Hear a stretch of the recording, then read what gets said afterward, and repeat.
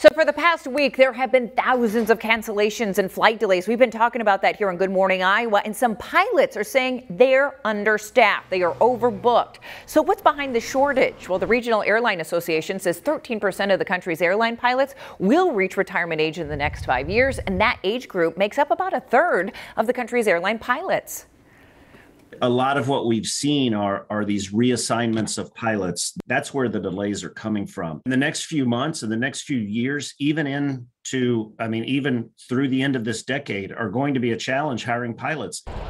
So right now, the Federal Aviation Administration requires pilots to retire by the age of 65, but some are proposing to extend that now to 67 years old.